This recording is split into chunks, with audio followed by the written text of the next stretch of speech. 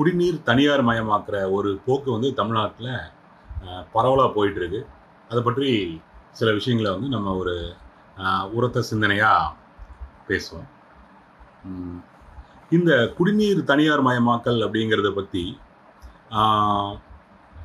இந்த கோவை நகரத்தோட குடிநீர் விநியோகத்தை சூயஸ் அப்படிங்கிற ஒரு பிரெஞ்சு நிறுவனத்துக்கு கொடுத்த உடனே தான் பெரிய அளவுக்கு வந்து பரவலாக வந்து வெளியே தெரிஞ்சுது. அதை பற்றி எல்லாரும் பேச தொடங்கினாங்க. ஆனால் இது வந்து இந்த சூயஸுக்கு வந்து இந்த கோயம்புத்தூருடைய குடிநீர் விநியோகத்தை கொடுத்த உடனே தொடங்கின மாதிரியான ஒரு தோற்றம் வந்து இங்கே இருக்குது. இதை வந்து நம்ம அப்படி பார்க்க முடியாது அப்படிங்கிறது தான் வந்து இந்த வாட்டர் ப்ரைவேட்டைசேஷனை பற்றின ஆய்வுகள் வந்து நமக்கு காட்டுற ஒரு விஷயம்.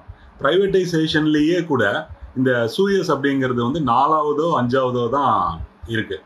ஃபஸ்ட்டு வந்து என்ன அப்படின்னு சொன்னால் முதலாக இந்த பெக்டல் அப்படிங்கிற ஒரு நிறுவனத்துக்கு வந்து திருப்பூருக்கு வாட்டர் டிஸ்ட்ரிபியூஷன் பண்ணுற பொறுப்பை வந்து கொடுத்துருந்தாங்க. இந்த பெக்டல் நிறுவனம் யார் அப்படின்னு சொன்னால் இன்றைக்கி வந்து நம்ம மக்கள்லாம் பேசிகிட்டு இருக்காங்க இல்லையா, கொச்சபாம்பா வாட்டர் ரியாட்ஸ் அப்படின்னு சொல்லிட்டு, கொச்சபாம்பா புரட்சி அப்படின்னுலாம் சொல்லி அந்த கொச்சபாம்பா நகரத்தில் வாட்டர் டிஸ்ட்ரிபியூஷன் பொறுப்பை எடுத்துக்கிட்டு அந்த மக்களை வந்து சக்கையாக புழிஞ்ச நிறுவனம். அதான் அந்த பெக்டல். ஜார்ஜ் புஷ் எல்லாம் வந்து அதில் முக்கிய பொறுப்பில் இருந்த ஒருத்தர். இந்த நிறுவனம் வந்து பொலிவியாவில் இருக்கிற கொச்சபாம்பாவில் வாட்டர் ப்ரைவேட்டைசேஷனுக்கு பின்னாடி அந்த நகரத்துக்கு வந்து தண்ணி கொடுக்குற பொறுப்பை வந்து எடுத்துக்கிச்சு. எடுத்த பின்னாடி என்னாச்சுன்னா மழை தண்ணி, ஊற்று தண்ணி, போர் தண்ணி எல்லாத்து மேலேயும் தன்னோட அதிகாரத்தை நிலைநாட்டி எல்லாமே தனக்கு தான் சொந்தம் அப்படின்னு சொல்லிட்டு அது வந்து டிமாண்ட் பண்ணிச்சு. மக்கள் மேலே பயங்கரமான கட்டுப்பாடுகள், வாட்டருக்கு வந்து எக்கச்சக்கமான ரேட்டு இப்படியெல்லாம் போட்டுச்சு. அதுக்கப்புறம் கடுமையான போராட்டங்களுக்கு பின்னாடி அங்கிருந்து அது வந்து வெளியேற்றப்பட்டது. கொச்சபாம்பா நகரத்தில் இருந்து வெளியேற்றப்பட்ட பெக்டல் அது உலகத்தில் பல இடங்கள்ல இருக்கு. ஆனால் கொச்சபாம்பால இருந்து வெளியேற்றப்பட்டோம்னா அது நேராக வந்து சேர்ந்த இடம் வந்து நம்மளுடைய திருப்பூர். திருப்பூர்ல அது வந்துச்சு. திருப்பூர்ல வந்து இந்திய நிறுவனங்கள் சிலவற்றோட சேர்ந்துட்டு அது வந்து தொடர்ந்து இயங்கிட்டு இருக்கு. இன்னும் வந்து இன்னைக்கு வந்து பெக்டல் அப்படிங்கிற அந்த பேர் வந்து திருப்பூர்ல.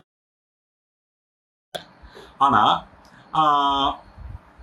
வந்து அங்க வந்து பல்வேறு வடிவங்கள்ல அது இருக்கு. அந்த பைப் லைன் லே பண்றதுல இருந்து இந்த மாதிரி பலதுலையும் பெக்டலுடைய பங்கு வந்து இருக்கு. அதை பத்தி ரொம்ப டீட்டெயிலான விவரங்கள் வந்து நமக்கு கிடைக்கிறது இல்லை. அடுத்தது வந்து என்னன்னா, சென்னையில வந்து 3 நகரங்கள்ல வந்து குடிநீர் தனியார் குடிநீர் விநியோகத்திலையும் குடிநீர் சுத்திகரிப்பிலையும் ஒன்று வந்து என்ன அப்படின்னு சொன்னா, செம்பரம்பாக்கம் ஏரியில வந்து தண்ணியை சுத்திகரித்து மக்களுக்கு கொடுக்கறது. இந்த வேலையை வந்து முதலா ஒரு தனியார் நிறுவனத்துக்கிட்ட சென்னை குடிநீர் வடிகால் வாரியம், குடிநீர் வடிகால் வாரியம் வந்து கொடுத்துச்சு. அந்த நிறுவனம் எது அப்படின்னு சொன்னால் இதே சூயஸ் தான். இந்த சூயஸ் தான் செம்பரம்பாக்கம் ஏரியில் தண்ணியை வந்து சுத்திகரிக்கிற அமைப்புகள்லாம் வச்சு நீர், அதுவும் வந்து பிரைவேட் தான். டிஸ்ட்ரிபியூஷன் மட்டும் இல்லை, சுத்திகரிக்கிறது, அந்த மாதிரி அந்த செயினில் ஏதாவது ஒரு இடத்துல தனியார் அனுமதிக்கப்பட்டாலே கூட அந்த இடத்துல வந்து ப்ரைவேட்டைசேஷன் தொடங்கிருச்சுன்னு தான் சொல்ல முடியும். அப்புறம் சென்னையில் வந்து நெம்மேலி, மீஞ்சூர் 2 இடங்கள்ல பிரம்மாண்டமான கடல் நீரை வந்து குடிநீராக மாற்ற திட்டங்கள் செயல்பட்டு இருக்கு. இந்த திட்டங்கள் 2மே வந்து தனியார்கிட்ட ஒப்படைக்கப்பட்டது தான். தனியார் தான் அதை வந்து செய்கிறாங்க. அவங்க வந்து கடல் நீரை சுத்திகரித்து குடிநீராக மாற்றுறாங்க. அதை வந்து சென்னை குடிநீர் வடிகால் வாரியம் வாங்கி அதை வந்து மக்களுக்கு டிஸ்ட்ரிபியூட் பண்ணுது. விலை நிர்ணயம் எல்லாத்துலேயும் இவங்களுக்கு வந்து பங்கு இருக்குது. இந்த தனியாருடைய லாபத்தையும் சேர்த்து தான் வந்து விலை நிர்ணயிக்கப்படுது. ஸோ இதுக்கெல்லாம் அப்புறம் தான் சூயஸ் அப்படிங்கிற அந்த நிறுவனத்துக்கு வந்து கோவையுடைய இதை வாட்டர் டிஸ்ட்ரிபியூஷனை வந்து கொடுத்துருக்காங்க. அதனால இது ஏதோ திடீர்னு ஒரு ஏமாத்து மாதிரி, ஒரு கனவு மாதிரி நம்ம மேலே திணிக்கப்பட்டுச்சு அப்படின்னு வந்து சொல்லிட முடியாது. ஒரு நீண்ட ஒரு திட்டமிட்ட நடவடிக்கையோடைய ஒரு பகுதி தான் இந்த கோவையுடைய வாட்டர் டிஸ்ட்ரிபியூஷனை சூயஸ் நிறுவனத்துக்கு வந்து கொடுத்தது. என்ன அப்படின்னு சொன்னா, இதுவரைக்கும் இருந்துட்டு இருந்த டிஸ்ட்ரிபியூஷன், இதுவரைக்கும் இருந்துட்டு இருந்த தனியார் மயம் அப்படிங்கிறது வந்து நம்ம கண்ணுக்கு தெரியாம வேற மட்டத்துல இருந்தது. எப்படி அப்படின்னு சொன்னா, செம்பரம்பாக்கம் ஏரியில வாட்டர் வந்து வாட்டரை வந்து சுத்திகரிக்கிறது, தூய்மைப்படுத்துறது, கடல் நீரை குடிநீராக்குறது, இப்படி வந்து நமக்கு நேரா தெரியாது. ஆனா டிஸ்ட்ரிபியூஷன், பண வசூல் எல்லாத்தையும் வந்து மாநகராட்சி தான் வந்து செய்யும். அதனால நமக்கு வந்து எல்லாமே அரசே பண்ணிட்டு இருக்கிற மாதிரி நம்ம வந்து நினைச்சிட்டு இருந்தோம். கோவையில வந்து அடுத்த ஸ்டெப்புக்கு வந்து இவங்க போயிருக்காங்க. அடுத்த ஸ்டெப் அப்படிங்கிறது வந்து என்ன அப்படின்னு சொன்னா, சென்னை, திருப்பூர்ல நடந்த மாதிரி இல்லாம கோவையில என்ன நடக்க போகுது அப்படின்னா, வாட்டர் கனெக்ஷனே சிறுவாணி வாட்டர் கனெக்ஷனே இந்த சூயஸ் நிறுவனம் வந்து நமக்கு கொடுக்கும். நமக்கு வந்து வாட்டர் கனெக்ஷன் யாருக்காவது வேணும் அப்படின்னு சொன்னா சூயஸ் நிறுவனத்தை தான் நம்ம வந்து அப்ரோச் பண்ணணும். சரியா? அதை தவிர சூயஸ் நிறுவனம் தான் வாட்டரை டிஸ்ட்ரிபியூட் பண்ணும், நமக்கு கொடுக்கும்.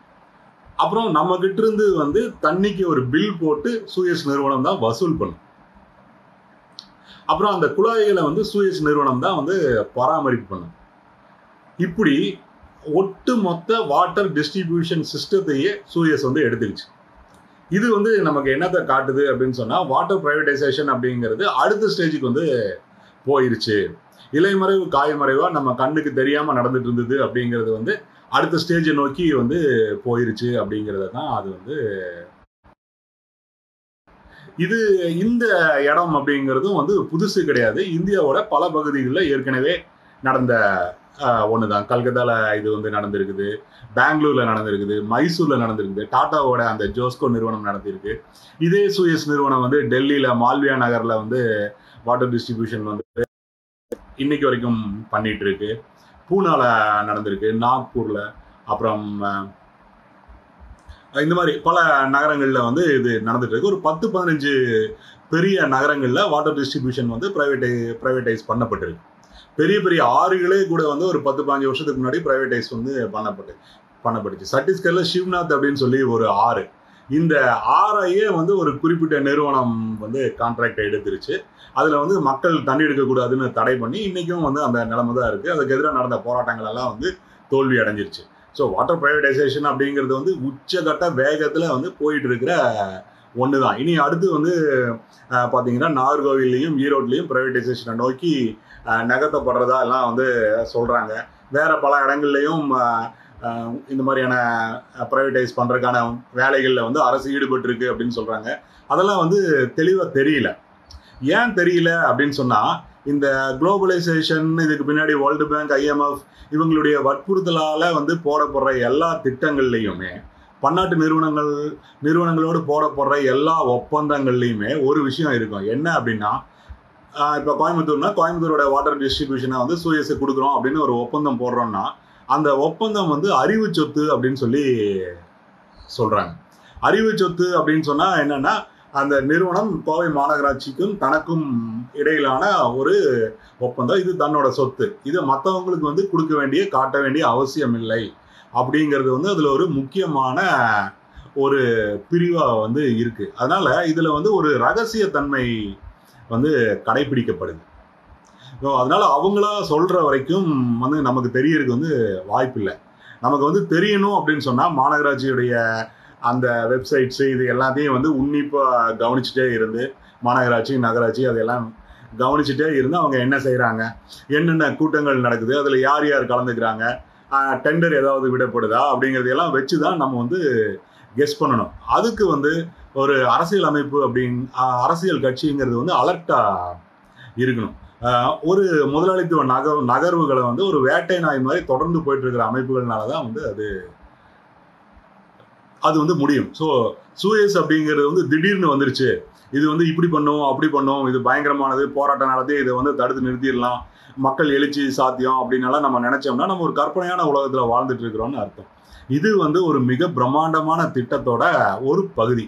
அப்படிதான் நம்ம வந்து இதை பார்க்க முடியும். இதுக்கு வந்து ஒரு 20-30 வருஷமா ஒரு பிளான்டு முறையில சிஸ்டமேட்டிக்கா இதை வந்து நகர்த்திட்டு போயிட்டு இருக்காங்க. இதுக்கு வந்து ஒரு ரொம்ப நீண்ட ஒரு வரலாறு இருக்கு. அது எப்படி தொடங்குது அப்படின்னு சொன்னா, நம்ம வந்து கற்பனையே பண்ண முடியாத இடங்கள்ல இருந்து தொடங்குது. இப்போ வந்து சென்னை பெருநகரத்துக்கு வந்து ஒரு குடிநீர் வாரியம் ஒன்றை வந்து தொடங்குறாங்க. அதுக்கு ஒரு நீளமான பேர் இருக்குன்னு வச்சுக்கீங்களேன், இப்போ டக்குன்னு வரமாட்டேங்குது. அதற்கு முன்னாடி வரைக்கும் தண்ணி கொடுக்கறது, கரண்ட் கொடுக்கறது, இது எல்லாமே இப்போ இபி இருக்கு இல்லையா, அந்த மாதிரி இது எல்லாமே வந்து அரசு கட்டுப்பாட்டில் இருக்கும். அரசு நியமித்த அதிகாரிகள் இந்த விஷயங்களை எல்லாம் கவனிச்சுக்குவாங்க. இப்போ ரோடு போடுறது அப்படின்னு சொன்னால் அரசு அவருடைய அதிகாரிகள் வந்து ரோடு போடுவாங்க.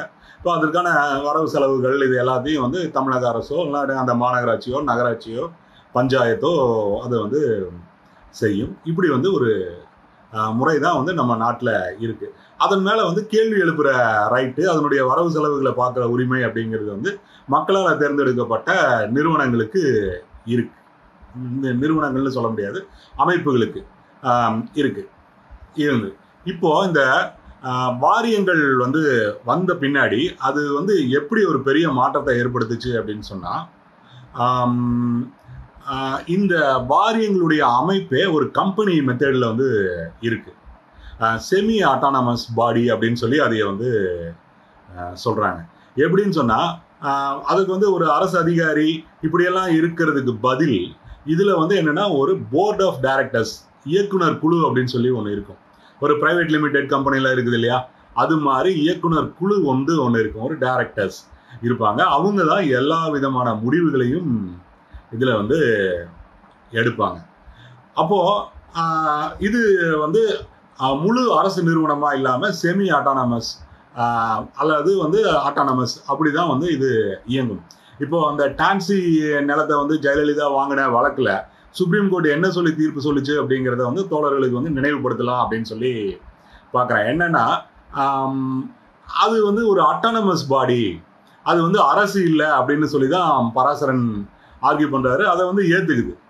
என்ன விஷயம்னா, அரசுடைய நேரடி கட்டுப்பாட்டில் அது கிடையாது, அது வந்து தனியா இருக்கிற ஒன்று. அது வந்து பிரைவேட் லிமிடெட், பப்ளிக் லிமிடெட், இந்த டைப்பான ஒன்று. அதனால வந்து இது முழுக்க முழுக்க ஒரு கவர்மெண்ட் நிறுவனம் அப்படின்னு சொல்லி நம்ம வந்து இப்போ போலீஸ் துறை இருக்கு, கல்வித்துறை இருக்கு, அப்படியான ஒரு நிறுவனமா இந்த வாரியத்தை வந்து எடுத்துக்க முடியாது அப்படின்னு சொல்லி சுப்ரீம் கோர்ட் வந்து தீர்ப்பு சொல்லுது. அதுதான் வந்து உண்மை.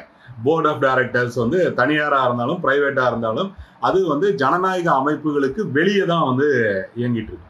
இப்போ இப்படி வந்து ஒரு அமைப்பு கிட்ட சென்னையுடைய வாட்டர் டிஸ்ட்ரிபியூஷனை வந்து ஒப்படைக்கிறாங்க. ஒப்படைச்ச உடனே வந்து என்ன ஆகுது அப்படின்னு சொன்னா, வந்து யார்கிட்ட என்னென்ன பொருட்கள் வாங்கலாம் அப்படிங்கிறத தானே முடிவு பண்ணும். அதை வந்து எந்த மாநகராட்சி கூட்டங்கள்ல இல்லாட்டி சட்டசபையில வைக்க வேண்டிய அவசியம் வந்து அதுக்கு வந்து இல்லை. ஊழல் நடந்தால் மட்டும்தான் அது வெளியே வந்து விவாதிக்கப்படும். அதுக்கு முன்னாடி வந்து அது யார்கிட்ட வேணாலும் வாங்கும். அப்படிங்கும்போது அரசுகிட்ட மட்டுமே வாங்கணும்னு அவசியம் இல்லை, தனியார்கிட்ட வாங்கலாம் அப்படின்னா என்ன ஆகும்? பிரைவேடைசேஷன் உள்ள வந்துருச்சு. இந்த மாதிரி தான் இந்த குடிநீர் வடிகால் வாரியம் அப்படிங்கிறது வந்து பல்வேறு தனியார் நிறுவனங்களுடைய பல்வேறு விதமான வணிக தொடர்புகள் உள்ள ஒன்னா தான் வந்து அது இருக்கு. ஒரு பியூர் அரசு நிறுவனமா அது வந்து இல்லை. அதற்கு பின்னாடி ஒரு குறிப்பிட்ட காலகட்டத்தில் என்ன ஆகுதுன்னா, உலக வங்கி இவங்கெல்லாம் வந்து என்ன பண்றாங்கன்னா, இந்த திட்டங்களுக்கு ஆகிற செலவு இது எல்லாத்தையும் வந்து வசூலிக்கணும் அப்படிங்கிறதுக்காக எல்லா குடிநீர் இணைப்புகள்லையும் வாட்டர் மீட்டரை வந்து ஃபிக்ஸ் பண்ணுறாங்க. நம்ம கோவையிலையும் பண்ணியிருந்தாங்க. இது எல்லா இடத்துலையும், சென்னையில் எல்லா இடத்துலையும் வாட்டர் மீட்டர் ஃபிக்ஸ் பண்ணுறாங்க. வாட்டர் மீட்டர் வந்து ஃபிக்ஸ் பண்ணுறது அப்படிங்கிறது வந்து என்ன அப்படின்னா, இது வந்து ஃபர்ஸ்ட் ஸ்டெப். தண்ணி மக்களுக்கு வந்து தண்ணி கொடுக்கறது அப்படிங்கிறது வந்து ஒரு சேவை. அது வரைக்கும் ரைட்டுங்களா? தண்ணியை வந்து மக்களுக்கு கொடுக்க வேண்டியது அரசுடைய கடமை. அப்போ வந்து தண்ணியை வந்து அரசு கொடுக்கும். அதற்கு பதில் அரசு பண்ற செலவுகளுக்காக நம்ம வந்து அரசுக்கு வரி கட்டுவோம். ஓகேவா? வரி கட்டுவோம். இந்த உறவு தான் நமக்குள்ள இருந்தது. இப்போ மீட்டர் வந்து ஃபிக்ஸ் பண்றாங்க, வாட்டர் மீட்டர் ஃபிக்ஸ் பண்ணின உடனே என்ன ஆகுது அப்படின்னு சொன்னா, அந்த உறவுல ஒரு சின்ன மாற்றம் ஏற்படுது. என்ன மாற்றம் அப்படின்னா, நீங்க எவ்வளவு தண்ணியை பயன்படுத்துறீங்களோ அந்த அளவுக்கு நீங்க வந்து அரசுக்கு பணம் கொடுக்கணும் அப்படின்னு சொல்லி ஒரு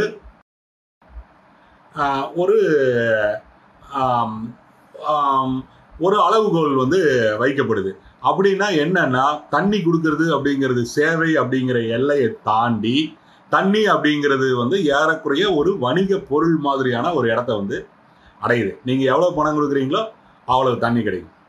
எவ்வளவு தண்ணியை பயன்படுத்துறீங்களோ அந்த அளவுக்கு நீங்க வந்து பணம் கட்டணும். இந்த மாதிரியான ஒரு வித்தியாசமான ஒரு உறவு முறையை வந்து கொண்டு வர்றாங்க. இது இப்படி ஆகுது அப்படிங்கிறத பத்தின எந்த புரிதலும் மக்கள் கிட்ட கொடுக்காம, எந்த விவாதமும் வந்து செய்யப்படாம இது வந்து கொண்டு வரப்படுது. கொண்டு வந்துருச்சு. அப்போ வந்து இந்த மாதிரியான கிரவுண்ட் ஒர்க் எல்லாமே முன்னாடியே வந்து செய்யப்பட்டுருது. வாட்டர் மீட்டர் வந்து முன்னாடி மாட்டப்படலை அப்படின்னு சொன்னா சூயஸ்னால இங்க வரவே முடியாது. சூயஸ் வந்து இங்க நமக்கு வந்து வாட்டர் கனெக்ஷன் கொடுத்து நம்ம கிட்ட தண்ணி வசூல் பண்ணவே முடியாது. அப்போ அதுக்கு ஒரு 20 ஆண்டுகளுக்கு முன்னாடியே அதுக்கான கிரவுண்ட் வந்து ப்ரிப்பேர் பண்ணப்பட்டுச்சு. 20 ஆண்டுகளுக்கு முன்னாடியே பைப்ல, மீட்டர்ல இந்த மாதிரி பல விஷயங்கள்ல வந்து தனியார் நிறுவனங்கள் உள்ள அனுமதிக்கப்பட்டுருச்சு. இதற்கு முன்னாடி இன்னொரு விஷயம் வந்து நடந்தது. என்ன அப்படின்னு சொன்னா, உலக வங்கி வந்து ஒரு 10 மாநிலங்களை தேர்ந்தெடுத்து இந்த மாநிலங்களுடைய அணைகளை வந்து பராமரிக்கிறதுக்கும் அந்த அணைகளை வந்து மராமத்து செய்யறதுக்கும் ஒரு தொகையை வந்து ஒதுக்குது. அது என்னன்னா மிக அற்பமான ஒரு தொகை, 500 கோடியோ 600 கோடியோ. அதெல்லாம் தமிழ்நாட்டுக்கு ஒரு பொருட்டே இல்லை. கோயம்புத்தூருக்கு கூட வந்து ஒரு பொருட்டே இல்லை. அந்த தொகையை வந்து ஒதுக்குது. இந்த தொகையை வச்சுட்டு என்ன பண்ணினாங்க அப்படின்னு தெரியல. ஆனா இந்த தொகையை வச்சுட்டு உலக வங்கியோட அதிகாரிகள் இந்த மாநிலங்கள்ல இருக்கிற பல்வேறு அணைகளுக்கு வந்து வந்தாங்க. அணைகள்ல இருக்கிற அதிகாரிகளோட, அதிகார வர்க்கத்தோட, பியூரோகிராட்ஸோட உறவுகளை வந்து ஏற்படுத்திக்கிட்டாங்க. ஸோ இந்த அணை அது இயங்குது, அது எப்படி இயங்குது, அதனுடைய பராமரிப்பு, அது எத்தனை பகுதிகளுக்கு வந்து நீர்ப்பாசனத்துக்கு வந்து தண்ணி கொடுக்குது, குடிநீருக்கு வந்து தண்ணி கொடுக்குது அப்படிங்கிறத பார்த்தோன்னா அனைத்து விவரங்களையும் உலக வங்கி வந்து இந்த மானியம் கொடுத்ததன் மூலமா நம்மகிட்ட இருந்து வந்து எடுத்துக்கிச்சு. இந்த பணத்தை ரொம்ப நல்லா செலவழிச்ச மாநிலங்கள் அப்படின்னு சொல்லிட்டு உலக வங்கி தேர்ந்தெடுத்ததுல தமிழ்நாடும் ஒன்று. அதுக்கப்புறம் என்னாச்சு அப்படின்னு சொன்னா, தமிழ்நாட்டுக்கு திருப்பியும் மானியம் கொடுக்குறாங்க. திருப்பியும் இன்னும் அணைகள் வந்து இந்த ஸ்பேனுக்கு, இந்த வட்டத்துக்குள்ள வந்து கொண்டு வரப்படுது.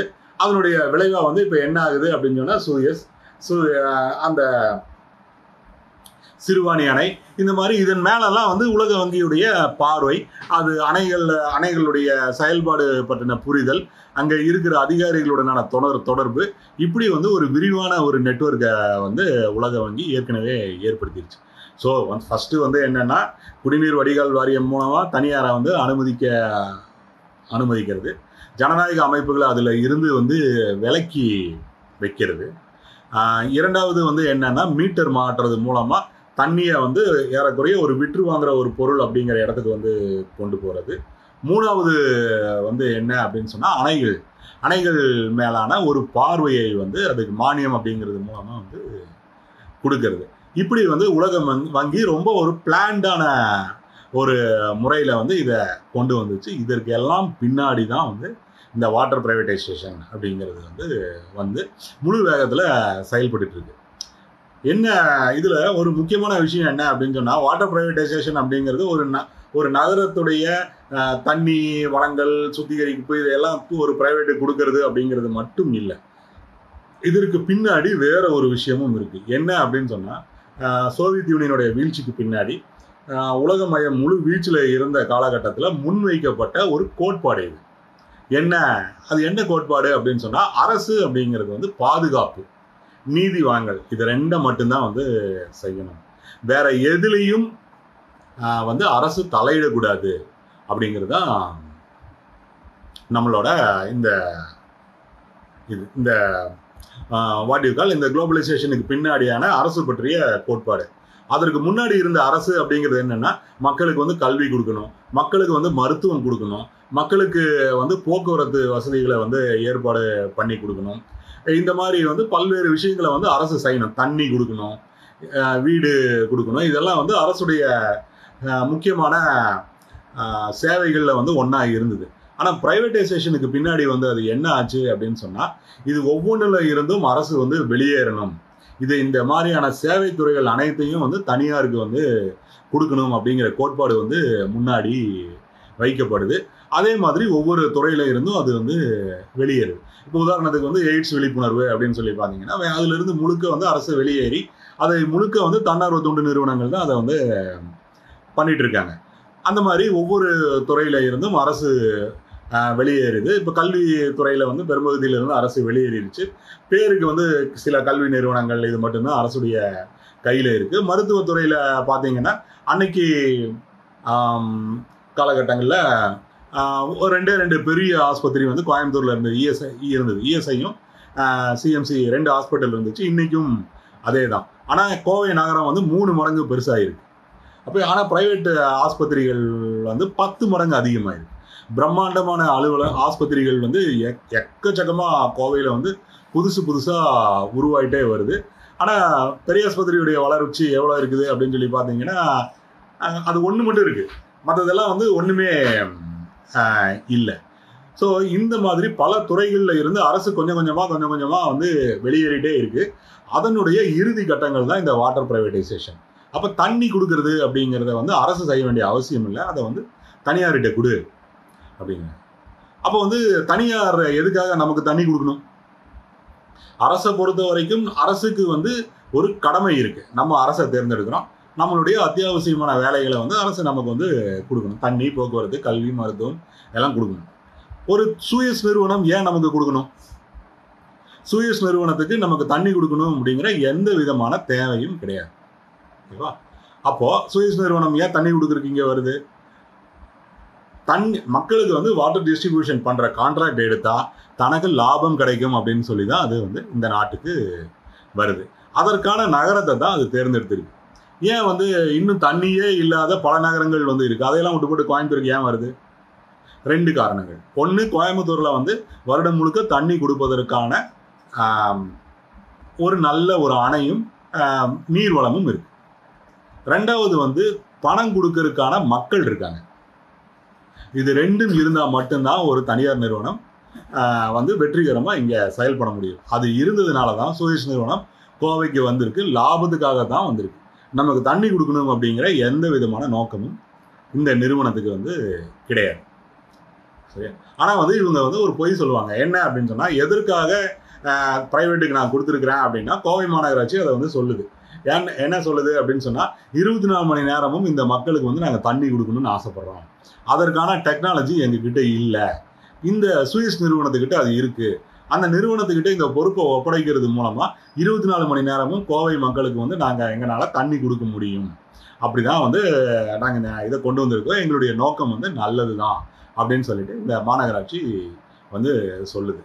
ஆனா இந்த வாக்குறுதி இருக்கு இல்லைங்களா, 24 மணி நேரமும் தண்ணி அப்படிங்கிற வாக்குறுதி, இது வந்து ஒரு காமெடியானது.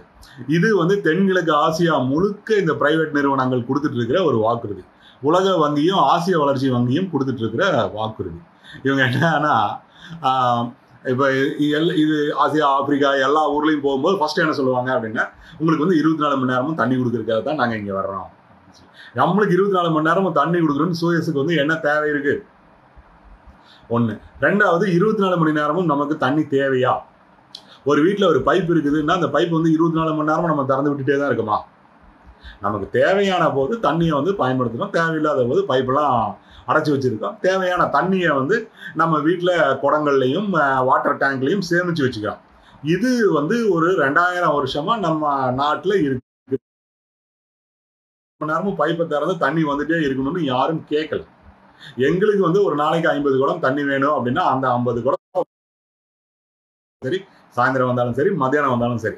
ஆனா உன்னுடைய பைப்புல இருந்து நேரடியா திறந்து எனக்கு வந்துட்டே இருக்கணும்னு நம்ம கேட்கவே இல்லை. நீ வந்து போய் சொல்றோம். 24 மணி நேரமும் வந்து கடையில வந்து அரிசி கிடைக்குது அப்படின்னா 24 மணி நேரமும் போய் நம்ம வாங்கிட்டு இருக்க போறோமா? இல்ல 12 மணி நேரம் வந்து இப்போ நம்மளுடைய ஷாப்பிங் மால்ஸ் வந்து திறந்துருக்குதுன்னா 12 மணி நேரமும் நம்ம அங்கே போய் உட்காந்துட்டு இருக்கோமா? வாரத்துல 1 நாள் 2 நாள். அது மாதிரி தான் தண்ணி. அப்போ இது நம்மளை ஏமாத்துறதுக்காக சொல்லப்படுற ஒரு முழக்கம். பிரைவேட்டைசேஷன் அப்படின்னா அதனுடைய நோக்கம் வந்து பிரைவேட்டுக்கு லாபம் கொடுக்கறது தானே தவிர வேற மக்களுக்கு நன்மை அளிக்கக்கூடிய எந்த விதமான நோக்கமும் வந்து அதுல இல்லை. இதை வந்து ஃபர்ஸ்ட் நம்ம வந்து புரிஞ்சுக்கணும். அடுத்தது வந்து என்ன அப்படின்னு சொன்னா, நம்மளை வந்து ஏமாத்துறதுக்கான பல கோட்பாடுகளை வந்து இவங்க கண்டுபிடிக்கிறாங்க. என்ன கோட்பாடு அப்படின்னா, இப்போ வந்து புதுசா ஒன்று வந்து வெஸ்ட்ல பயங்கரமா பரவிட்டு வருது, மார்க்கெட் என்வயான்மெண்டலிசம் அப்படின்னு சொல்லிட்டு. என்னன்னா சந்தை சுற்றுச்சூழல். நீங்க கேட்கறதுக்கு வந்து பயங்கர வேடிக்கையா இருக்கும், ஆனா வந்து இது வளர்ச்சி அடைஞ்சிட்டு இருக்கிற ஒரு கோட்பாடு. இப்போ நீங்கள் வந்து தனியார் மயம், இந்த சூயஸ், இனி அடுத்தது கரண்ட்டும் இதே மாதிரி ஆக போகுது. அப்போ அதெல்லாம் வரும்போது நீங்கள் வந்து ரொம்ப நேரடியாக வந்து தனியார் மயத்தை நீ ஆதரின்னு சொல்ல முடியாது. அப்போ அதுக்கு வந்து அவன் வந்து ஒரு கோட்பாடை வந்து உண்டாக்குறான். அது வந்து ஒரு ஐடியாலஜியாக மாற்றி நம்ம மேலே வந்து திணிக்கிறான். அது என்ன ஐடியாலஜினா அதுதான் வந்து மார்க்கெட் என்வயர்மெண்டலிசம், சந்தை சுற்றுச்சூழல். இப்போ அவங்க என்ன கேட்குறாங்க அப்படின்னு சொன்னா, இவ்வளவு நாள் வந்து இந்த காடுகளையும் அணைகளையும் ஏரிகளையும் எல்லாத்தையும் வந்து அரசு தானே வந்து மெயின்டைன் பண்ணிட்டு இருந்துச்சு, பொது சொத்தா தானே இருந்தது. ஆனா அதை வந்து ஒழுங்கா அவங்களால காப்பாற்ற முடிஞ்சுதா? காட்டெல்லாம் அழிச்சிட்டீங்கல்ல, மிருகங்களை எல்லாம் கொண்டுட்டீங்கல்ல, ஏரியெல்லாம் தூர்ந்து போச்சுல்ல, ஆறெல்லாம் வத்தி போச்சுல்ல. ஏன்னா அரசுக்கு இதை மெயின்டைன் பண்ண தெரியல, மக்களுக்கு இதனுடைய அருமை வந்து தெரியல. எப்ப பார்த்தாலும் உனக்கு வந்து தண்ணி கிடைக்குது, குளத்துல இருந்து போய் தண்ணி எடுத்துட்டு வர்ற, கிணத்துல இருந்து போய் தண்ணி எடுத்துட்டு வர்ற, இதெல்லாம் இருக்கிறதுனால உனக்கு அதனுடைய அருமை வந்து தெரியல. இதையெல்லாம் காப்பாற்றணும் அப்படின்னு சொன்னா இதை வந்து தனியார் மயமாக்கினா தான் வந்து இதை வந்து காப்பாற்ற முடியும். அதை வந்து காட்டை காப்பாத்தினா உனக்கு லாபம் இருக்கு, தண்ணியை காப்பாத்தினா உனக்கு லாபம் இருக்கு அப்படிங்கிற ஒரு எண்ணத்தை வந்து நமக்குள்ள கொண்டு வந்தோம்னா தான் இதையெல்லாம் வந்து காப்பாற்ற முடியும். அப்போ அதை எப்படி கொண்டு வரணும் அப்படின்னு சொன்னா அது எல்லாத்துக்கும் ஒரு விலை நிர்ணயிக்கணும் அப்படின்னு சொல்லி சொல்றான். ஒரு குடம் தண்ணி 5 ரூபாய் அப்படின்னு சொன்னா நீ வந்து எடுத்து சரக்குன்னு ஊத்துவியா? ஊத்த மாட்டேன், ஜாக்கிரதையா ஊத்துவில, பார்த்து செலவு பண்ணுவீங்கள. அதுதான் வந்து நான் சொல்றேன், அது வந்து சேவை கிடையாது, உன்னோட அடிப்படை உரிமை கிடையாது, உன்னோட ரைட்டு கிடையாது. அது வந்து ஒரு பொருள். எப்படி நீ கடையில போய் ஒரு கடலை வாங்கிட்டு வர்றையோ, எப்படி போய் கடையில போய் ஒரு சிப்ஸ் பாக்கெட் வாங்கிட்டு வரீங்களோ அதை பத்திரமா காப்பாற்றி வச்சுக்கிறீங்கல்ல, கடைசி வரைக்கும் அதை வந்து நுகரணும், வேஸ்ட் பண்ணக்கூடாதுன்னு நினைக்கிறீங்கல்ல, அது மாதிரி தண்ணியை வந்து நாங்கள் ஆக்கிடுவோம். அப்போ நீங்கள் வந்து தண்ணியை கம்மியாக செலவு பண்ணுவீங்க, தண்ணி வந்து வேஸ்ட் ஆகாது. இப்போ இன்னைக்கு வந்து இவ்வளவு காலம் அரசு வந்து இதெல்லாம் காப்பாற்றுறதுல தோல்வி அடைஞ்சிட்டு இருக்குது இல்லை, கொஞ்ச நாளைக்கு அதை வந்து பிரைவேடைஸ் பண்ணி பாருங்களேன். இது 40-50 வருஷத்தை வந்து தனியாருக்கு வந்து கொடுங்க, இப்படிங்கிற ஒரு ஸ்டெப்பை வந்து எடுக்கிறாங்க. இந்த மார்க்கெட் என்வயர்மெண்டலிசம் இன்னும் கொஞ்ச நாள்ல ரொம்ப தீவிரமா வந்து நம்ம ஊர்ல வந்து பிரச்சாரம் பண்ணப்படும் அப்படின்னு வந்து எதிர்பார்க்கிறோம். இப்போ மார்க்கெட் என்வயர்மெண்டலிசம் வந்துச்சு அப்படின்னு சொன்னா காடுகள் அனைத்தையும் பிரைவேடைஸ் பண்ணு, கான்ட்ராக்ட் விடு, அதை விடு, இதை விடு அப்படின்னு சொல்லிட்டுங்கிற இது வரும். ஆனா இது வந்து உண்மையிலேயே மிகப்பெரிய ஒரு டிசாஸ்டரா வந்து மாறுறதுக்கான வாய்ப்பு வந்து இருக்கு. இன்னைக்கு வந்து இருக்கிற ஆறுகளையும் ஏரிகளையும் குளத்தையும் காட்டையும் வந்து நம்மளுடைய சாதாரண குடிமக்கள் வந்து ஒரு நாளும் அழிக்கவே இல்லை. அதையெல்லாம் அழிச்சது யாரு அப்படின்னு சொன்னா இதே முதலாளிகள் தான். இந்த முதலாளித்துவ வர்க்கம் தான் வந்து எல்லாத்தையும் வந்து நாசம் பண்ணிடுச்சு. நாசம் பண்ணிட்டு என்ன பண்ணுது அப்படின்னு சொன்னா உன்னைய காப்பாத்துறதுக்காக தொழில் வளத்தை அதிகப்படுத்துறதுக்கு தான் இதெல்லாம் பண்ணினேன் அப்படின்னு சொல்லி சொல்லிச்சு. இன்னைக்கு வந்து என்ன பண்ணுச்சுன்னா இதை காப்பாற்றணும்னா அதை எங்கிட்ட கொடு அப்படின்னு சொல்லி கேட்குது. இப்போ வந்து சாதாரண மக்களை வந்து திருப்பூர்ல வந்து சாயப்பட்ட தண்ணியை விட்டு ஓரத்துப்பாளையம் அணையை வந்து அமிலமா மாத்தினாங்க. பனியன் கம்பெனி முதலாளிகள் தான் மாத்தினாங்க. பனியன் கம்பெனி முதலாளிகள் யாருக்காக உற்பத்தி பண்றாங்க? உலக முதலாளித்துவத்துக்காக உற்பத்தி பண்றாங்க. அந்த பனியன்ல வந்து நம்ம பயன்படுத்துறது அப்படிங்கிறது வந்து ஒரு சின்ன ஒரு துளி தான் நம்ம பயன்படுத்துறோம். மற்ற பெரும்பகுதி என்ன ஆகுதுன்னா உலகம் முழுக்க வந்து கொண்டு போகுது. உலகத்தில் இருக்கிற மற்ற பெரும்பகுதி முதலாளிகள் தான் அதை நுகர்றாங்க, அதில் இருக்கிற லாபத்தை வந்து அனுபவிக்கிறாங்க, அவங்க தான் டிஸ்ட்ரிபியூட் பண்ணிட்டு இருக்காங்க. ஆனால் நமக்கு வந்து என்ன கிடைக்குது அப்படின்னு சொன்னால் ஓரத்துப்பாளையம் அணை வந்து நமக்கு வந்து பரிசா கிடைக்குது. நம்மளுடைய நொய்யல்ல வந்து அளவுக்கு அதிகமாக நீர் உறிஞ்சப்பட்டதுனால என்னாச்சுன்னா அந்த ஆறு வத்தி போச்சு. அப்படி ஒரு ஆறு இருந்ததையே வந்து நம்ம மறந்து போயிட்டோம். நம்மளுடைய குளங்கள் எல்லாம் வந்து தூர்த்து போனதுக்கு காரணம் வந்து நம்மளாம். மக்களுடைய பாதுகாப்புல வந்து குளங்கள் இருந்த வரைக்கும் குளங்கள் நல்லா இருந்தது. இன்னைக்கு வந்து இந்த அரசு வந்து அதுல கருவேல மரம் நட்டதுனால தானே தூர்ந்து போச்சு. நீ வந்து அந்த குளத்தில் இருக்கிற வண்டல் மண்ணை உரமா மக்கள் பயன்படுத்தக்கூடாதுன்னு சொல்லி தானே அங்கே வந்து உர கம்பெனிகளுக்காகத்தானே அங்கே வந்து கருவேல மரத்தை நட்டு அந்த பிரதேசத்தை வந்து வனத்துறையோட கட்டுப்பாட்டில் வந்து கொடுத்தீங்க. அதனால தானே மக்கள் வந்து தங்களுக்கு இலவசமாக கிடைச்சிட்டு இருந்த உரத்தை வந்து இழந்தாங்க. அந்த கருவேல மரங்கள்னால தானே குளங்கள் வந்து மேடு கட்டி போச்சு. அந்த கருவேல மரங்கள்னால தானே குளத்தில் தண்ணி நிற்காம அண்டர் கிரவுண்ட் வாட்டர் வந்து அதிகமாச்சு. கவனிப்பாரற்று அது வந்து தூர்ந்து போச்சு. ஸோ இதுக்கும் இந்த இயற்கை வளங்கள் சூறையாடப்பட்டதுக்கும் மக்களுக்கும் எந்த விதமான சம்மந்தமும் கிடையாது. இந்த சூறையாடுனது யாரு அப்படின்னு சொன்னா இவங்க தான், முதலாளித்துவம் தான். இன்னைக்கு வந்து அதே முதலாளித்துவம் வந்து நாங்க தான் இதை காப்பாற்றுவோம், மக்கள் தோல்வி அடைஞ்சிட்டாங்கன்னு வர்றது வந்து மிகப்பெரிய ஒரு அப்பட்டமான ஒரு பொய். இப்போ நீங்கள் வந்து பிரைவேட்டைசேஷனை வந்து எதிர்த்து போராடணும் அப்படின்னு சொன்னால் பிரைவேட்டைசேஷனுக்கு பின்னாடி இருக்கிற இந்த கோட்பாடுகளையும் வந்து எதிர்த்து போராடணும். வெறும் பிரைவேடைசேஷனை ஒரு சூயஸ் கம்பெனியை மட்டுமே எதிர்த்து போராடுறது அப்படிங்கிறது வந்து தவறு. இப்போ நீங்கள் கோயம்புத்தூரில் நடத்துனீங்க அப்படின்னா அது வேற இடத்துல அது வந்து அது பொத்துக்கிட்டு வரும். கோயம்புத்தூர்லேயே வேற ஒரு இடத்துல தோல் இருக்க சொலை முழுங்குற மாதிரி வேற வடிவத்தில் வந்து அவன் வருவான், வேற பேரில் வந்து வருவான். ஸோ இந்த ஐடியாலஜியை வந்து எதிர்த்து வந்து போராடணும். பிரைவேடைசேஷன் அப்படிங்கிற ஐடியாலஜியை வந்து நம்ம எதிர்த்து போராடணும். இந்த போராட்டம் அப்படிங்கிறது வந்து கோவையையும் டெல்லியையும் சென்னையும் இணைச்சதா வந்து இருக்கணும். எல்லாத்துக்கும் இடையில வந்து தொடர்பு இருக்குது. இது வந்து ஒரு அரசு கொள்கை அப்படிங்கிறத புரிஞ்சுக்கிட்டு அதற்கு எதிரான போராட்டமா வந்து இது வந்து மாற்றப்படணும். இப்படியெல்லாம் பண்ணினாதான் வந்து இந்த போராட்டம் அப்படிங்கிறது வந்து ஒரு வெற்றியை நோக்கி வந்து போகும். அப்படி இல்லை அப்படின்னு சொன்னோம்னா நீங்க ஒரு இடத்துல காத்த ஒரு இடத்துல அடைச்சிங்கன்னா அது இன்னொரு இடத்துல பிச்சுட்டு வரும், அதை அடைச்சிங்கன்னா வேற ஒரு இடத்துல பிச்சுட்டு வரும். இப்படிதான் அது வந்து நடந்துட்டே தான் வந்து இருக்கும். அதே மாதிரி இது வாட்டர் பிரைவேடைசேஷனுங்கிறது வந்து வாட்டரோட மட்டுமே நிற்க போறது கிடையாது. இது வந்து எல்லா இடத்துக்கும் பரவுது. மற்ற பகுதிகளுடைய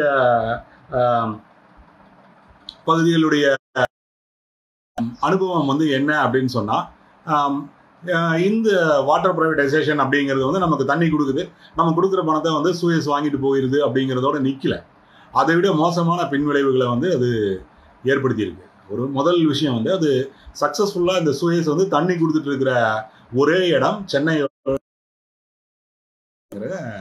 ஒரு பகுதி தான். அது கூட வந்து ஆம் ஆத்மி அரசு வந்து அதுக்குள்ள தலையிட்டு அதை திட்டவட்டமா நகர்த்திட்டு போறதுனால அது வந்து நடக்குது. முதல்ல வந்து அந்த பகுதியில் டெல்லியில மால்வியா நகர்ல வாட்டர் பிரைவேடைசேஷனை இந்த சூயஸ் கம்பெனி கிட்ட விட்ட போது என்ன நடந்தது அப்படின்னா, சூயஸ் கம்பெனி வந்து எல்லாருக்கும் நோட்டீஸ் அனுப்பிச்சு. ஒவ்வொருத்தருக்கும் வந்து நோட்டீஸ் அனுப்பி நீங்க இது வரைக்கும் கொடுக்க வேண்டிய பாக்கி வந்து 1 லட்சம் இருக்குது, 80,000 இருக்குது, 60,000 இருக்குது, இதையெல்லாம் வந்து கட்டினா தான் உங்களுக்கு இனிமேல் தண்ணி கிடைக்கும் அப்படின்னு சொல்லிச்சு. மக்கள் வந்து பயங்கரமா அதிர்ச்சி அடைஞ்சிட்டாங்க, ஆடி போயிட்டாங்க. போனோன்னா ஒரு மிகப்பெரிய ஒரு எதிர்ப்பு அலை வந்து உருவாச்சு. உருவான உடனே பெரிய ஒரு சிக்கல் வருது.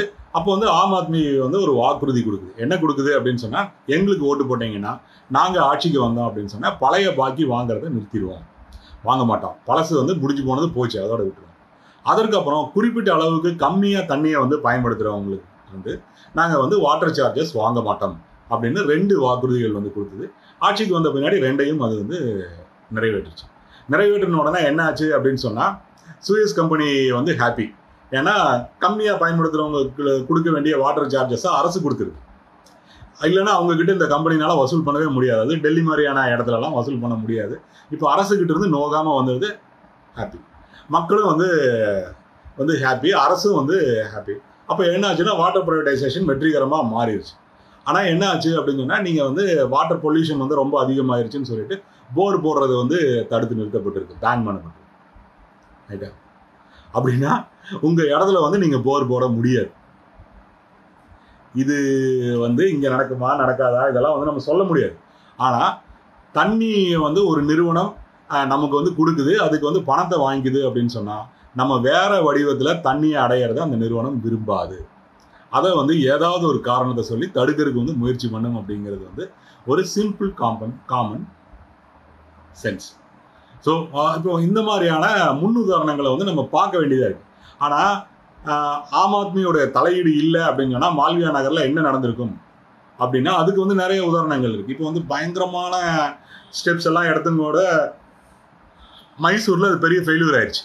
டாட்டாவோட ஜோஸ்கோ நிறுவனம் வந்து தண்ணி கொடுக்கறதுக்கு ட்ரை பண்ணி ரோடு முழுக்க வந்து கொதறி போட்டு பீஸ் ஆக்கி, ஆனால் வந்து ஒழுங்காக தண்ணி கொடுக்க முடியாமல் அந்த இடத்துல இருந்து அது வந்து வெளியே போயிடுச்சு.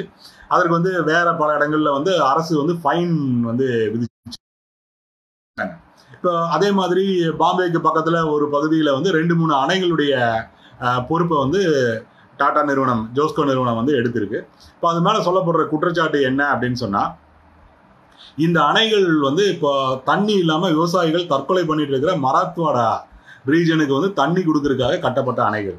ஆனால் இதனுடைய பராமரிப்பை ஜோஸ்கோ நிறுவனம் எடுத்துக்கிட்ட பின்னாடி இந்த தண்ணியை வந்து தண்ணிக்கு பஞ்சமே இல்லாத கோங்கன் பகுதிக்கு வந்து கொண்டு போகுது அப்படின்னு சொல்றாங்க. ஏன்னா கோங்கன் பகுதியில தான் தண்ணிக்கு பணம் கொடுக்குற அளவுக்கு வசதியானவங்க இருக்கிறாங்க. அங்கதான் வந்து ஃபேக்டரிகள் போனாதான் லாபம் கிடைக்கும். மராத்வாடால வந்து டெய்லி தற்கொலை பண்ணிட்டு இருக்கிற விவசாயிகள் இருக்கிற பகுதிக்கு தண்ணி கொடுக்கறதுனால எந்த விதமான லாபமும் இல்லை அப்படின்னு சொல்லி இப்படியெல்லாம் வந்து பல விஷயங்கள் வந்து இங்க இது ரொம்பவும் மோசமான ஒரு விளைவுகளை வந்து ஏற்படுத்துறதுக்கான எல்லா விதமான வாய்ப்புகளும் இருக்கு. அதை வந்து அவங்க அனைத்து விதமான தான் வந்து கொண்டு வராங்க. என்னன்னா முதலா நான் முதல்ல இருந்தே சொல்லிட்டு வந்த மாதிரி இதுக்கு பின்னணியா வந்து ஒரு கோட்பாடு. அரசு வந்து இந்த அணைகள் சுற்றுச்சூழல் இதை பாதுகாக்கிறதுல தோல்வி அடைஞ்சிருச்சு, பிரைவேடைஸ் பண்ணணும். ரெண்டாவது வந்து பாதுகாப்பு கொடுக்கறது நீதி, இதை தவிர வந்து தலையிடக்கூடாது, பிரைவேடைசேஷன் தான் வந்து உன்னதமான அப்படின்னு சொல்லிட்டு இந்த இதுல அரசுல இருக்கிற சின்ன சொல்றாங்க. இப்ப நம்ம ஊர்ல இருக்கிற அந்த அதிகார வர்க்கத்துக்கு இருக்கிற அந்த ஒரு தெனாவட்டு எல்லாம் இருக்கும்ல, மக்களை வந்து அற்பமா பாக்குற ஒண்ணு இருக்கும்ல, அதை அடிப்படையா வச்சு இப்படி எல்லாம் வந்து மக்களை வந்து புல்லா வந்து நினைக்கிறாங்க. ஆனா வந்து தனியார்கிட்ட ஒப்படைச்சா பொறுப்போட பதில் சொல்றது அப்படிங்கறதெல்லாம் வந்து நடக்கும் அப்படின்னு சொல்றாங்க. ஆனா என்ன அப்படின்னு சொன்னா, இன்னைக்கு வந்து அரசு இருக்குது அப்படின்னு வச்சுக்கோங்களேன், இன்னைக்கு வந்து அது எப்படி இருக்கு எப்படி வேணாலும் இருக்கலாம். ஆனா வந்து அதன் மேல வந்து குறைந்தபட்ச கட்டுப்பாடாவது நம்ம கிட்ட இருக்கு. ஓட்டுக்காகவாவது நம்ம கிட்ட வந்து நிக்க வேண்டிய ஒரு தேவை இருக்கு. இப்போ ஆம் ஆத்மி வந்து ஓட்டுக்காக தானே ஒரு வாக்குறுதி கொடுக்குது. அது பெரிய சோசியலிஸ்ட் கட்சி எல்லாம் கிடையாது. அதுல என்ஜிஓ எல்லாரும் இருக்கிற ஒரு கட்சி தான் அது. ஆனா ஏதாவது ஒண்ணு வந்து செய்ய வேண்டிய ஒரு நெருக்கடி அதுக்கு இருக்குல்ல. இப்போ அந்த மாதிரி வந்து ஏதாவது ஒண்ணு வந்து கேள்வி கேட்கணும்னா அரசை வந்து நம்ம கேட்க முடியும். ஆனா இந்த நிறுவனத்தை வந்து நம்ம வந்து கேட்கவே முடியாது. இப்போ நம்முடைய மாநகராட்சி, நம்முடைய சட்டசபை, இதுக்கெல்லாம் அது மேல வந்து எந்த விதமான அதிகாரமும் வந்து இல்லை. ஜனநாயக அமைப்புக்கு வெளியே இயங்குது. வந்து இப்போ அந்த சுயசுடைய போர்டு மீட்டிங்ல என்ன நடக்குதுன்னு நமக்கு வந்து தெரியுமா? நமக்கு சொல்லணும்னு அவசியம் இருக்கா? அது வந்து மக்களுக்கு ஏதாவது ஒரு விதத்துல பதில் சொல்ல கடமைப்பட்டிருக்கா? ஒண்ணுமே இல்லை. அவனுக்கு வந்து லாபம் இல்லைன்னா விட்டு போட்டு போயிட்டே இருப்பாங்க. நமக்கு வந்து தண்ணிக்கு நம்ம என்ன பண்ண போறோம் அப்படிங்கிறத பத்திலாம் அவங்க வந்து எந்த விதமான கவலையும் வந்து பண்ண மாட்டாங்க. அதனால வந்து என்ன அப்படின்னா, இது வந்து எப்பேற்பட்ட நிறுவனங்கள் இவங்க அப்படிங்கிறத வந்து நம்ம தொடர்ந்து கண்காணிக்கிறதும், அதன் மீதான மாநகராட்சி மற்றும் அரசுடைய கட்டுப்பாட்டை வந்து நிலைநாட்டுறதும் ரொம்ப முக்கியமான ஒண்ணு. இன்னைக்கு இருக்கிற நிலைமையில வந்து மக்கள் வந்து போராடி பிரைவேடைசேஷனை வந்து தடுத்து நிறுத்தலாம், மக்கள் வந்து வெற்றி அடைவாங்க அப்படின்னு நம்ம எதிர்பார்க்கறதுங்கிறது ஒரு ஃபேர் ஃபெச்டு ட்ரீமா இருக்கலாம்னு நினைக்கிறேன். இன்னைக்கு அதுக்கான அமைப்பு வடிவம், போராட்ட முறைகள்லாம் நம்ம கிட்ட இருக்கான்னு எனக்கு வந்து தெரியல.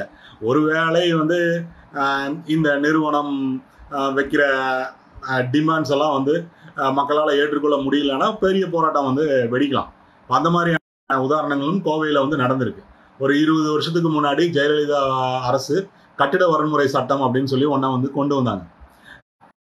அதனால் பிளான் பண்ணாம அரசு அப்ரூவல் இல்லாம கட்டப்பட்ட அனைத்து கட்டடங்களும், அது எவ்வளவு பழைய கட்டடமா இருந்தாலும் சரி, அவங்க வந்து அரசுக்கு வந்து ஒரு ஃபைன் கட்டணும் அப்படின்னு சொல்லிட்டு ஒரு சட்டம். அது இதுக்கு எதிராக முதல்ல போராடினது வந்து கோவை நகரம் தான். அதை தோக்கடிச்சதும் வந்து கோவை நகரம் தான். ஸோ வந்து இந்த மக்கள் வந்து அத்தனை ஈஸியா மக்கள் விரோத ஒன்றை வந்து விட்டு கொடுத்துட மாட்டாங்கிறது உண்மைதான். ஆனா அதே மாதிரி வந்து இவ்வளவு ஆழமான ஒரு திட்டத்தை வந்து வெறும் தன்னெழுச்சியா போராடி தடுத்து நிறுத்திடுவாங்கன்னு எதிர்பார்க்கறதும் ஒரு கற்பனையான ஒண்ணுதான். அது எப்படி வேணாலும் நடக்கலாம். ஆனா வந்து என்ன நடந்துட்டு இருக்கு அப்படிங்கிறத கண்ணு முன்னாடி நடக்கிற ஒன்னா மட்டுமே பார்க்காம, மாநகராட்சி வந்து யாருக்கும் தெரியாம கொடுத்துருச்சு, சுயஸ் நிறுவனம் இனிமேல் தண்ணி கொடுக்கும், இதை எதிர்த்து பார்க்காம, இந்த வாட்டர் பிரைவேடைசேஷன்ங்கிறது ஒரு நீண்ட நெடிய திட்டம் அப்படிங்கிறதையும், இதற்கு பின்னாடி மிகப்பெரிய ஒரு பிளானிங் இருக்குது அப்படிங்கிறதையும் கணக்கில் எடுத்துட்டு வந்து பார்க்கணும். இப்போ முதல் கட்டமா வந்து இந்த நிறுவனத்தை தடுத்து நிறுத்த முடியலன்னா கூட, ஏன்னா முக்கால்வாசி வேலை முடிஞ்சிருச்சு, கனெக்ஷனே கொடுத்துட்டாங்க, தண்ணி திறந்து விடுறது தான் மீதின்னு நினைக்கிறேன். மற்ற இப்போ எங்கள் பகுதியிலலாம் முழுசும் கனெக்ஷன் எல்லாம் கொடுத்துட்டாங்க. ஸோ அதனால என்னன்னா, மக்கள்கிட்ட ஒரு அளவுக்கு மேலே அவங்க வந்து டிமாண்ட் பண்ணாமல் இருக்கிறதுக்கு அது மேலே ஆனால் ஒரு கட்டுப்பாட்டை வந்து செலுத்த வேண்டிய ஒரு தேவை இருக்கு. நிறுவனங்கள் டிரான்ஸ்பரண்டா ஓப்பனா வந்து இயங்கணும் அப்படின்னு வந்து அதை டிமாண்ட் பண்ண வேண்டிய ஒரு கடமை வந்து அரசியல் கட்சிகளுக்கு வந்து இருக்கு. அப்புறம் மாநகராட்சி வந்து தன்னுடைய அதிகாரத்தை வந்து அதன் மேல தொடர்ந்து செயல்படுத்தணும். ஏன்னா தனியார் நிறுவனங்கள் வந்து தங்களுடைய ஆதிக்கத்தை மாநகராட்சி மேல செலுத்துறதுங்கிறது தான் நடந்துட்டு இருக்கு. இப்போ இன்னொரு முக்கியமான விஷயம் நான் வந்து அதையும் வந்து சொல்லணும்னு நினைக்கிறேன். இப்போ சுயஸ் நிறுவனம் வந்துருச்சு அப்படின்னு சொன்னா, சுயஸ் நிறுவனம் எதுவுமே பண்ணாது, எந்த சேஞ்சும் இருக்காது, எல்லாத்தையுமே நாங்கள் தான் பண்ணுறோம் அப்படின்னு மாநகராட்சி வந்து சொல்லிட்டு இருக்கு. அப்படின்னா இலவசமாக இருக்கிற பைப்பு எல்லாம் எதையுமே நாங்கள் மாற்ற மாட்டோம், இலவச பைப்புகள்லாம் அப்படியே தான் இருக்கும் அப்படின்னு சொல்லி மாநகராட்சி சொல்லிட்டு இருக்கு. உண்மைதான் போல இருக்கு. இலவச பைப்புகள் எதையுமே மாநகராட்சி மாற்றாது. ஆனால் இலவச பைப்புகளை பயன்படுத்துகிற குடிசை பகுதிகளை வந்து மாற்றுது. சரியா? இப்போ புத்தனங்குளம், உக்கடம், செல்வ சிந்தாமணி குளம் இந்த மாதிரி பல பகுதிகளில் ஸ்மார்ட் சிட்டி திட்டத்தின் கீழே வந்து அங்கே இருக்கிற மக்களை வந்து வெளியே வந்து ரொம்ப தூரம் தள்ளி மலுமிச்சம்பட்டி இந்த மாதிரி இடத்துல கொண்டு போய் குடியேற்றுறாங்க. அப்போ நீங்கள் பைப் மட்டும்தான் இருக்கும், அந்த தண்ணியை பயன்படுத்துறதுக்கு வந்து அங்கே ஆள் இருக்க மாட்டாங்க. அந்த இடத்துல வந்து பூங்காக்கள் அமைக்கப்பட போதாமா, பார்க்கிங்கு இதெல்லாம் வந்து அமைக்கப்படுதாமா. இதுதான் வந்து ஸ்மார்ட் சிட்டி. ஸோ இது என்ன அப்படின்னா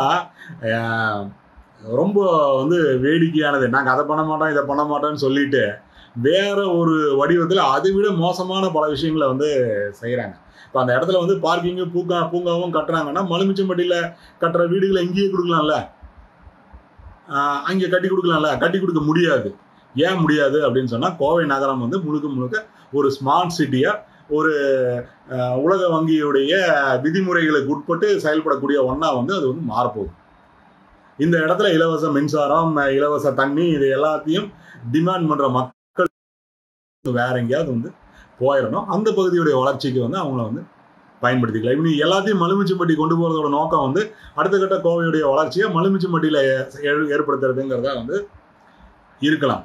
ஸோ இந்த மாதிரி இதனுடைய விளைவுகள்லாம் வந்து ரொம்ப குரூரமாக வந்திருக்கு. தண்ணி அப்படின்னா தண்ணி மட்டுமே இல்லை, தண்ணி அப்படிங்கிறது வந்து குடியிருப்பு பகுதிகளை வந்து வேற இடத்துக்கு தூக்கி போடுறதுலேயே வந்து அதோட இணைக்கப்பட்டிருக்கு. இப்போ சென்னையில் கண்ணகி நகர் இந்த மாதிரிலாம் இருக்கு இல்லையா, இந்த மாதிரி இந்த மக்களை வந்து வெளியேற்றிட்டோம் அப்படின்னு சொன்னால் இந்த பகுதி முழுக்க காசு கொடுத்து தண்ணி வாங்குறவங்க மட்டுமே தான் இருப்பாங்க. வாட்டருக்கோ இப்போ நாளைக்கு வரப்போகிற கரண்ட்டு இந்த மாதிரியான ப்ரைவேட் நிறுவனங்களுக்கோ எந்த விதமான பிரச்சனையும் வந்து இருக்கக்கூடாது அப்படிங்கிறதுக்கான ஒரு நீட்டான ஒரு நகரத்தை மாத்திர வேலையை வந்து செஞ்சுட்டு இருக்காங்க. அதனால நம்ம வீட்டுக்கு வர்ற தண்ணியுடைய விலை வந்து அதிகரிக்கல அப்படிங்கிறதுனால வந்து நம்ம சேஃபாக இருக்கோம் நம்ம நினைக்கவே முடியாது. ஒரு பக்கத்தில் முத்தனங்குளம் பகுதியிலையோ இல்லாட்டி உக்கடத்துலையோ இருக்கிற மக்கள் வெளியேற்றப்பட்டாங்கன்னா அது இன்டைரக்டாக நாளைக்கு மிடில் கிளாஸை கட்டாயம் பாதிக்கும். சரியா? மிடில் கிளாஸ் டிஃபென்ஸ்லெஸ்ஸாக வந்து அவங்க முன்னாடி வந்து சிக்குவோம். நாளைக்கு ஒரு விலை அப்படின்னு சொல்லி வச்சாங்கன்னா தண்ணி படுத்தினாங்க அப்படின்னு சொன்னா இல்லை வேற கட்டுப்பாடுகள் பேசுறதுக்கு வந்து ஆள் இருக்காது, எண்ணிக்கை வந்து குறையும், பலவீனம் அடைஞ்சு போயிடும் இல்லையா? நாங்கள் வார்டா வந்து துண்டிக்கப்பட்டு அந்த மக்களுடைய ஒற்றுமை அப்படிங்கிறது வந்து சிதறடிக்கப்பட்டுரும், கட்சிகள் மூலமா சாதிகள் மூலமா வந்து சிதறடிக்கப்பட்டுரும். ஸோ இந்த மாதிரியான விஷயங்களும் வந்து இங்க நடந்துட்டு இருக்கு. ஸோ அதனால வாட்டர் பிரைவேடைசேஷன் அப்படிங்கிறது வந்து முழுமையா வந்து ஒரு கழுகு பார்வையில பார்க்க வேண்டிய ஒன்றா இருக்கிற ஒரு நீண்ட ஒரு அரசியல். நான் ஏறக்குறைய ஒரு 45 மினிட்ஸுக்கு மேலே வந்து நான் பேசிட்டு இருக்கேன்னு நினைக்கிறேன். தோழர்கள் வந்து 45 நிமிஷம் தான் என்னை வந்து பேச சொல்லியிருக்காங்க. ஸோ அதனால் வந்து இதை வந்து முடிச்சுக்கலாம் அப்படின்னு நினைக்கிறேன். இது வந்து ஒரு மகிழ்ச்சியான ஒரு ஈவினிங்காக இருந்துச்சு. வாய்ப்புக்கு வந்து நன்றி.